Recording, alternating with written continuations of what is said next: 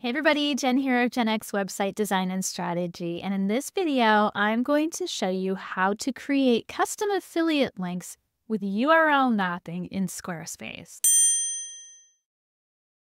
Managing affiliate links can be a headache, especially when your affiliate marketing partners switch agencies and require new links, or if they change their own URL.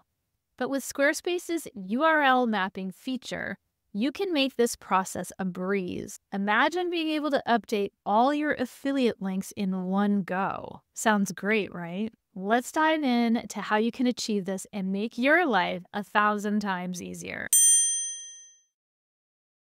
First of all, I can't take credit for this brilliant idea. My friend Amari of SQSP Themes had this brilliant idea, and I knew immediately that I needed to share it with all of you. So I'm going to share the link to his website below this video, just to show my appreciation.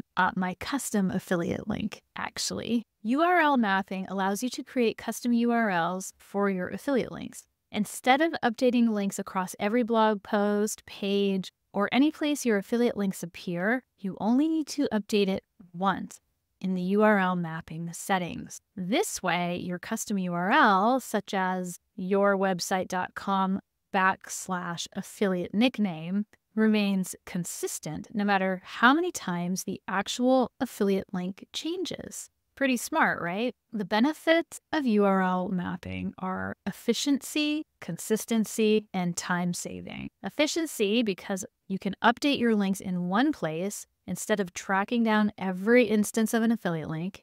Consistency means that you can maintain a clean and professional look with custom URLs. And time saving. Save countless hours that would otherwise be spent updating links. That's just not an efficient use of your time. So I recommend that you start with the URL mapping for affiliate links sheet that I created. I'll include a link to get that below this video. Once you confirm in your inbox that you want this awesome sheet that will make your life easier, you'll be able to make a copy of this sheet. And yes, this does put you on my email list. Thank you very much. If you prefer to do it the hard way, I'll include a link to the Squarespace page that talks all about URL mapping and you can figure it out yourself. So let me show you how it works. Okay, you guys are going to love this. First, you're going to have to make a copy of the affiliate link Google Sheet that I created. You're going to do that over here and click Get the Affiliate Link Sheet. And it says success. Head on over to your email to get the sheet. And if you don't see it in the next few minutes, check your spam folder. Okay, awesome. Here it is. So in order to get your affiliate link sheet, all you have to do is click the button and make a copy. Great. And of course, you can rename this to whatever you want. This is how you use the sheet. For every affiliate link, you're going to create a nickname, something that makes sense to you. And you're going to put that right here. And I'm going to put SQSP and a link to SQSP Themes affiliate link. Then I'm going to put my affiliate link right here. Amari uses SendOwl as his affiliate link manager, and this is my account. So I can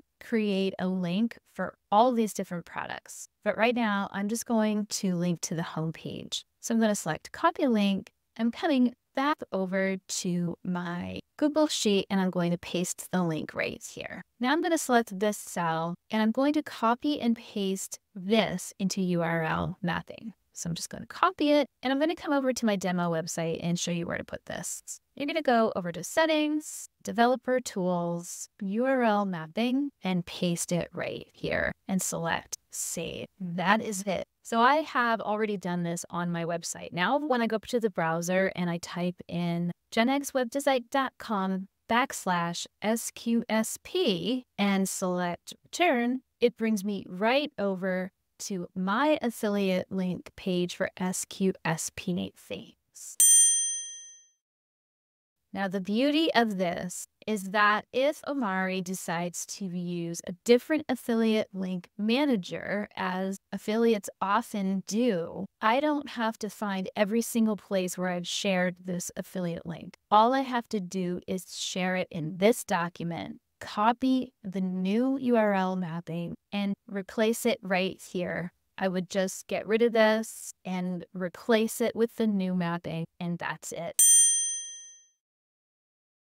I hope you guys found this helpful, and if you did, please give this video a like, consider subscribing to my channel, maybe share this with someone who you think could use some help with this, and remember that it's your website's job to attract and engage your target audience. And to learn more about how to do that, head on over to my website where I share lots of free tips and strategies for attracting and engaging your target audience to your Squarespace website.